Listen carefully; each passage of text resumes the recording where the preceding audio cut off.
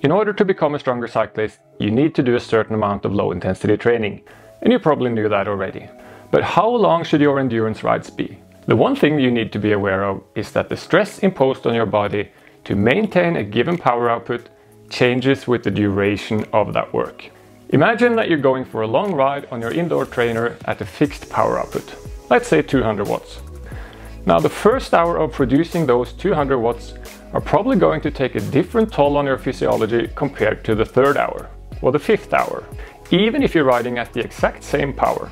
Now this comes with some practical consequences that are worthwhile considering. There's a study from 2022 that neatly demonstrates how your training intensity zones may actually change during your workout. Stevenson and colleagues had 14 trained cyclists and triathletes perform a ventilatory threshold 1 test, or VT1.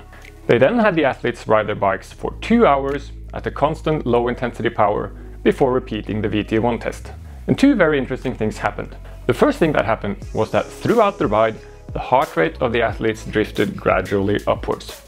On average, heart rate was about 8% higher at the end of the session compared to at the beginning.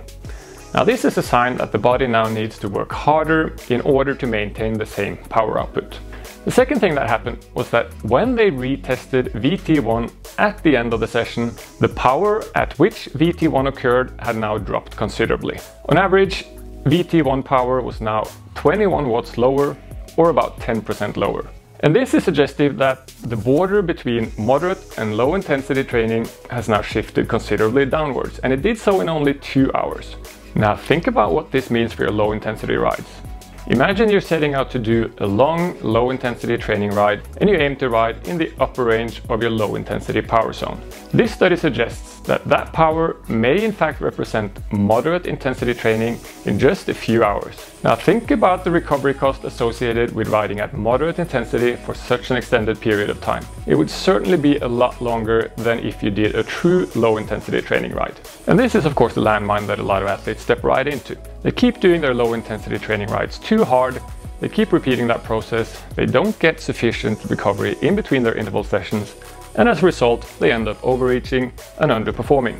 In summary, the first takeaway is that your training intensity zones in terms of power probably aren't fixed. Instead, they may actually change with the duration of your ride. And at this point you're probably thinking, well, what do my intensity zones look like later on during a ride then? Unfortunately, I don't have that answer for you. It will probably depend a little bit on your training status, but at least if you monitor your heart rate throughout your endurance rides, then you will at least get some level of ID when you're starting to work harder. It's probably safe to assume that for each hour you're adding to your low intensity training ride, the recovery cost of that extra hour is going up. And that's something that's probably worthwhile to factor into your planning and recovery.